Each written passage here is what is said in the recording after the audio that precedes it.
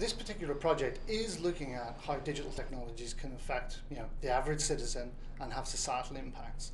So our work on transport, for example, is about both aiding the individual transport themselves efficiently around the country or even internationally, save themselves time, save themselves money, have a green footprint, low CO2.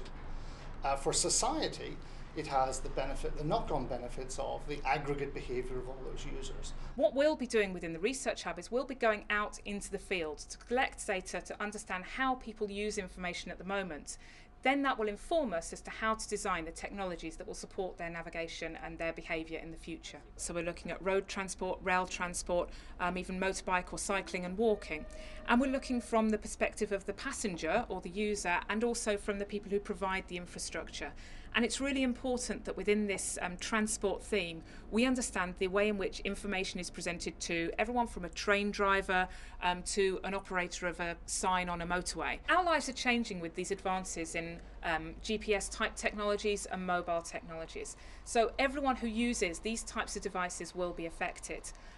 It's really important that we understand how to design these technologies so that they are useful to everyone, and actually so they fit in with our lives as they are now and how they will be in the future. Our driving simulator enables us to understand what future road signage will look like before it's actually put out into the real world. The added benefit of our driving simulator is it enables us to record the driving performance in quite an accurate way, so we can anticipate if there could potentially be any issues to do with driver distraction, for example, of putting too much extra information out into the real world. I think the key thing is to understand how the new technologies, existing technologies and emerging technologies can affect society and change the way we live and work and play.